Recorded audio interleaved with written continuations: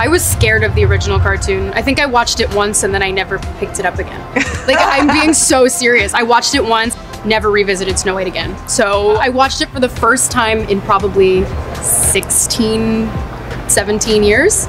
No, Snow White director's son involved. As you can see on this headline, this is on Entertainment Weekly. A son of original Snow White director. This is upcoming remake. There's no respect for what Disney did. He's 1000% correct. These people are absolutely disrespectful to the legacy of Walt Disney. He even says, I think Walt and my father would be turning in their graves, David Halehan said. Yeah, and you know what woke feminists would be having to say about this. Oh, who cares what this old ass dude says? This is from 85 years ago. This man is clearly a misogynist who hates women. Isn't that how this goes? That's how this always goes with this crap. If you talk, it's going to come back. There's something called cause and effect. We don't just sit around and say, yeah, we grew up watching this movie called Snow White in all these other countries, and all of a sudden you show up and we have to eliminate all the memories of these young girls who grew up wanting to have an experience like that, and you're the almighty, and this guy that started a company many years before you did, who's given you a job, you want to trash that leg?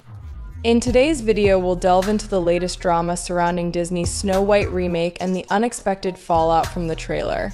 You'll learn how Rachel Zegler's comments about the original movie sparked outrage and how the director is now pointing fingers at the lead actress.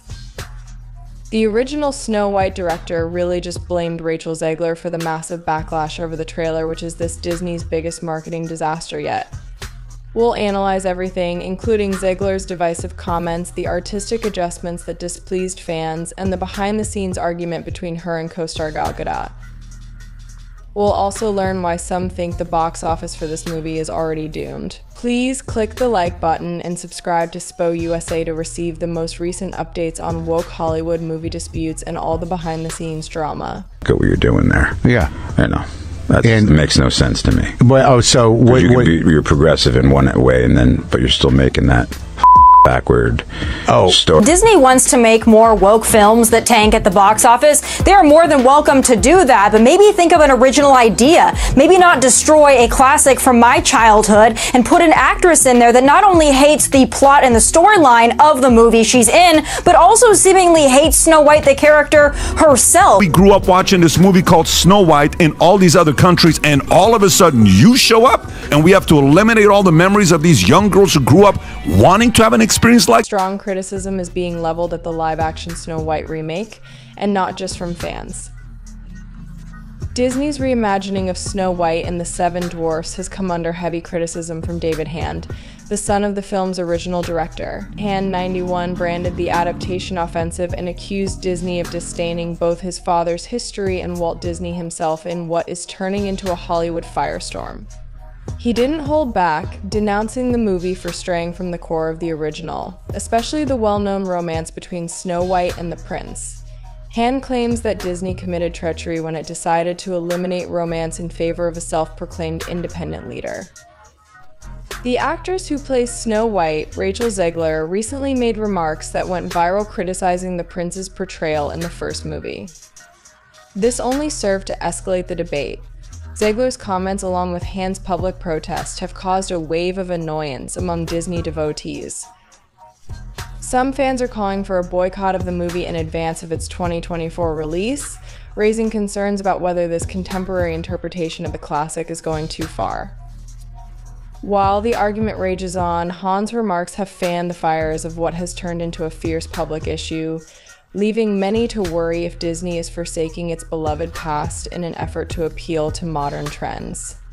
It's already one of the most hated movie trailers in history with over 1 million dislikes in less than 2 weeks. And look, this movie already had a lot of backlash before the trailer even came out, with said photos giving us a look at what seemed to be the 7 dwarves in this movie, except they weren't really the 7 dwarves anymore, but instead they were called like the 7 magical creatures or something like that. They kind of fixed the issue in the trailer by having them look like the classic dwarfs from the animated movie, but the problem now is that they're completely CGI'd, where they could have just had real actors play these characters instead. The big surprise, though, was when Han attacked the studio for its contentious decision to substitute CGI magical creatures for the adored 7 dwarves, calling it a mockery of his father's great work. Han stated brusquely, "They've gutted it," and implied that both Waltz and his father would be rolling in their graves over what he perceived to be the studio's obvious push for a woke agenda. Now, both industry insiders and fans are left questioning, has Disney gone too far in its effort to update an ageless masterpiece? Or is this just the start of a bigger conflict about what will become of the studio's legacy? Actor Peter Dinklage's criticism of the original film's depiction of dwarfism fueled Disney's decision to replace the 7 dwarfs with computer-generated imagery, further fanning the flames. Despite the fact that Dinklage intended for his remarks to start a conversation about representation, the dwarfism community and fans have responded negatively to his remarks. Actor and WWE star Dylan Posel, aka Hornswoggle, quarreled Disney's response to Dinklage's criticism, which eliminated important parts that could have offered much-needed representation, instead disadvantaged actors with dwarfism, according to 0542. Fans now wonder if Disney's modernization endeavor is more detrimental than beneficial, further alienating viewers who believe the studio is making an excessive effort to please critics at the expense of remaining faithful to the original picture.